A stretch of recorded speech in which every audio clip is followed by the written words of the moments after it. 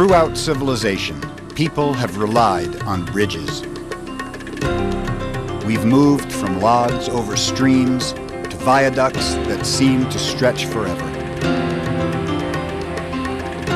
From natural stone arches to the great Roman aqueducts,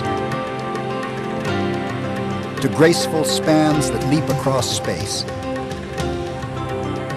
From primitive rope bridges to our favorite city landmarks, they continue to stretch the limits of technology and imagination.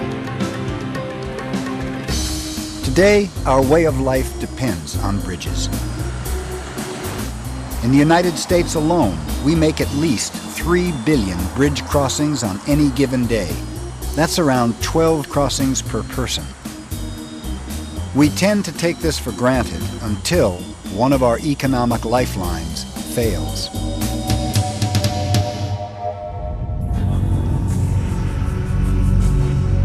It was rush hour on October 17, 1989.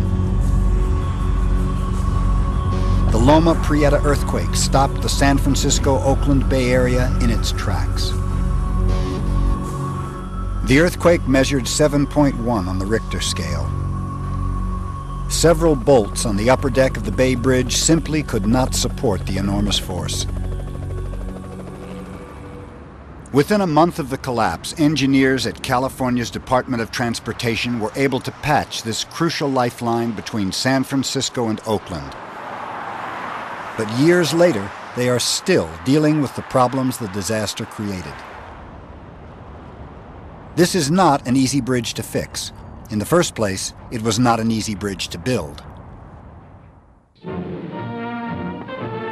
Ever since the gold rush, people dreamed of a link between San Francisco and Oakland.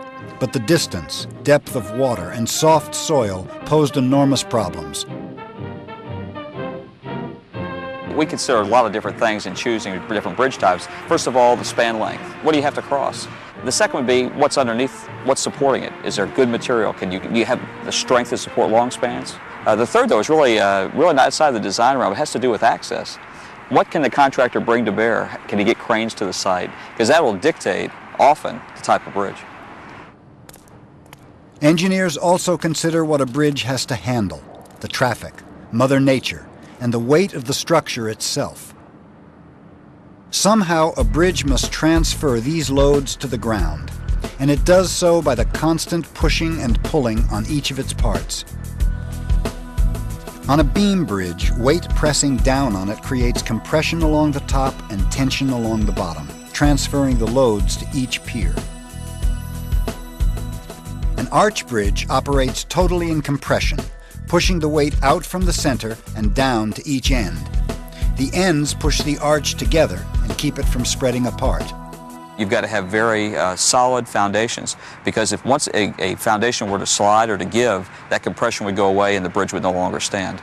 So it's a good type of bridge when you have great soils, great stiff rock to embed in it. A suspension bridge really follows its name. It suspends the load from main cables. Those loads are picked up through the cable and then placed vertically down on the towers. But that only can happen if the cable is fixed at its end. So they develop large cable anchorages. As incredible as it seems, all of the bridges we cross have evolved from these three designs.